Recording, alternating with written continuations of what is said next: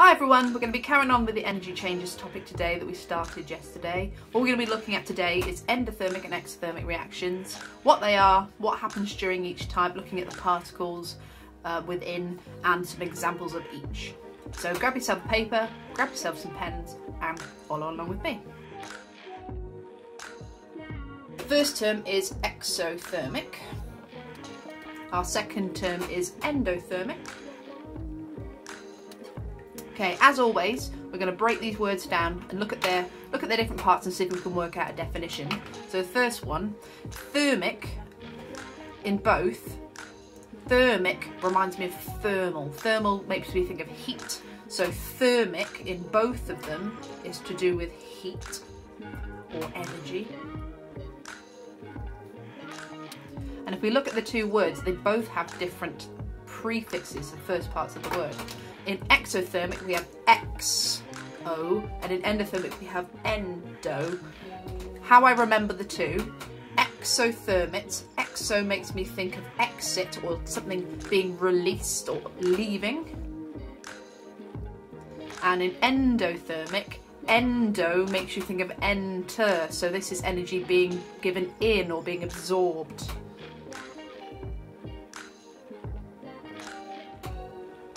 So, now we know what the different parts of these terms mean, we can put them together. So exothermic is any reaction that gives out heat, gives out energy during the chemical reaction itself.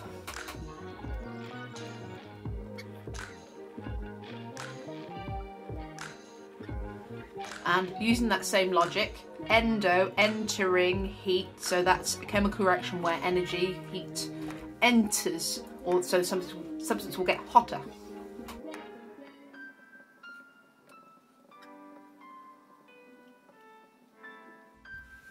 Okay, so now they're defined, we're going to go on to some examples of them and how they work. Let's look at exothermic reactions first. So remembering that exo means giving out and thermic, we relate that to heat or energy. In exothermic reactions, the reactants have greater energy than the products.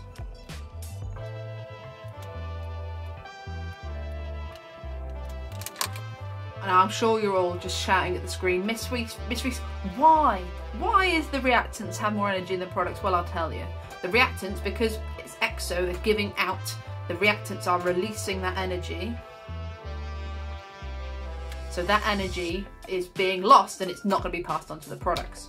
A good way to visualise this is in forms of everyone's favourite thing, a graph. So if you just draw yourself a little graph, we're going to have energy here. Though if you're doing this at home, if you had experimental tools, or if we were doing this class, we'd measure the energy by looking at the temperature. And then down here you'd have the progress of the reaction, so how long the reaction is taking. If we were to sort of imagine doing this experiment ourselves, at the beginning we'd expect the energy of the reactants to be quite high, somewhere up here. Then the products are going to end up with less energy, so we can say they're somewhere down here. So between the temperature we started at and the temperature we end with, it's going to go down because that energy is being released. Now a real graph would not look like a flat line, straight flat line. It would actually look a bit like this. The reason why you get this bump at the start is that's something called activation energy. At this tender age and this point in your scientific lives, you don't have to know exactly what activation energy is, but long and short of it, it's the energy needed for a chemical reaction to start. So even though the reactants take in a bit of energy to start with, that energy is what's needed to break those bonds, so break up the carbon and the oxygen out of carbon dioxide to form new products. But after you have that initial push to get that reaction going, the energy is going to go down because that energy is being released to break those bonds. So the products end up with a much lower energy. So if we look at that in diagram form, we've got a reactant over here. Doesn't matter what it is, we'll just say this is A and B. They're joined by a chemical bond. we have our reaction, and then we have our products. What's happened here is, in order to separate these two atoms to form our product, or you could be separating these two atoms to rearrange them into something completely new, you need energy. So when these bonds are broken, when you break bonds, that releases some energy. So the energy goes from being stored inside the nuclear store in the atom, and it is transferred as heat.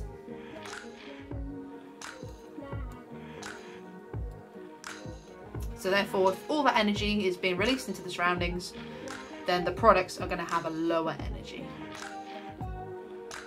Often they'll feel colder. You can actually model a little exothermic reaction here using my amazing technology, but you just got to bear with me a second while I go and get my equipment. Okay, let's model some exothermic reactions then. I'm going to introduce you to Henry the Horrified Hedgehog. Don't know if you can see here, but one of his eyes is slightly wobbly, but that just makes him even more endearing.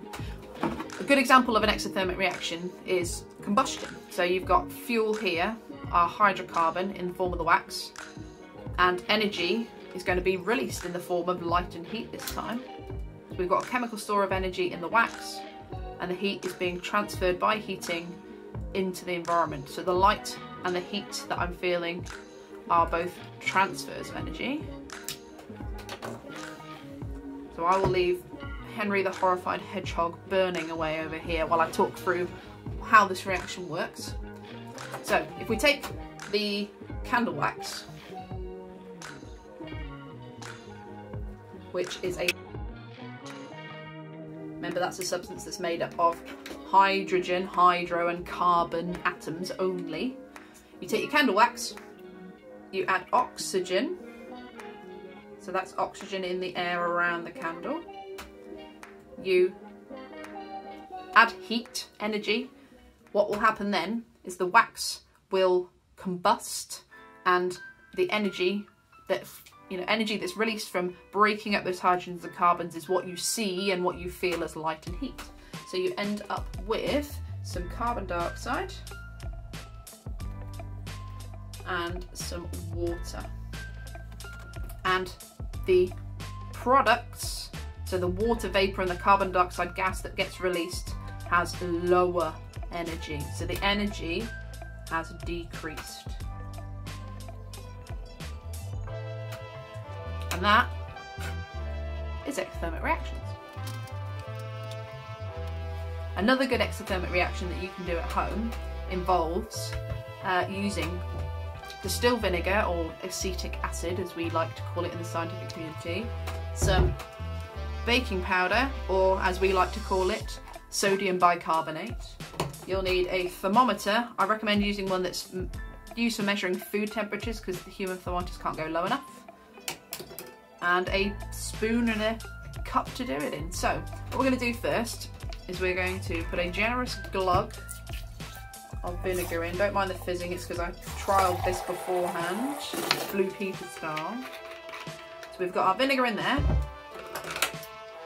What we're going to do is take the temperature. That's around 19.9 degrees. What we're going to do then is we're going to add some baking powder. This is a base, this is an acid, so that will neutralise and hopefully prove that neutralisation reactions are an example of an exothermic reaction. Okay, it's pretty much stopped fizzing now. So we've got our temperature at the end. Let's have a look. We've got it at 18.3 degrees. So it's not gone down much, but it has indeed gone down, so this proves that neutralisation is an exothermic reaction. Okay, so let's look what actually happened. We had our acetic acid, or your good old white vinegar. We added some sodium bicarbonate, or baking powder, and that reacted to form three new products. You get something called sodium acetate. You also make carbon dioxide. That's what the fizzing is. And you make a little bit of water as well. So the reason this is exothermic is because in order to break the bonds in this, you need a lot more energy than is needed to form these products at the end. Right, let's have a look at endothermic reactions now. So remember, endo means enter, bring in, it's absorbing, and thermic is to do with energy. So in an endothermic reaction, the reactants have less energy than the products.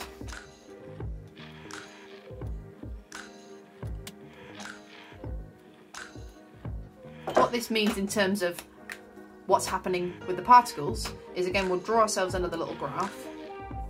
We've got our energy here, and we've got our progress of our reaction. We often do this as a temperature. So this time, what you would have is, rather than starting high and ending up low, you would start with a lower energy here with our reactants that goes up into a higher energy in the products overall. If we were to sort of map this as a gradient, we'd start with something about here, the energy would go up, up, and then it would come down again. Remember, we've still got our activation energy, so that's why it's going to overshoot and then come down. But overall, the amount of energy inside the reaction has gone up. Now I hear you saying again, Miss Reese, why? Why is the energy going up? Well, I'll tell you again. What's happening is we've, again, got our reactants.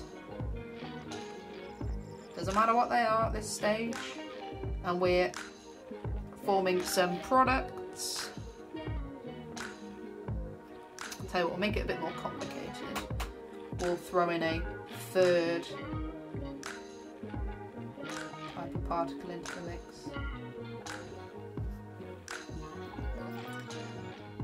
Okay, this time we've got our reactants and our products.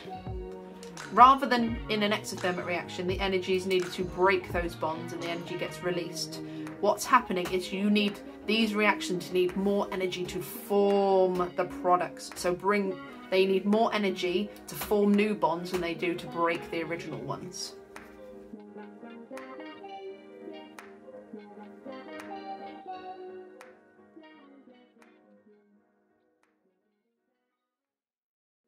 Right, that's us done for today. Have a go at the questions at the end of the quiz and have a go at them on a Google Classroom form as well. And I will see you next time. Extracurricular work today is to draw or make a picture, to do something creative when you're done with your schoolwork. And I'll see you soon.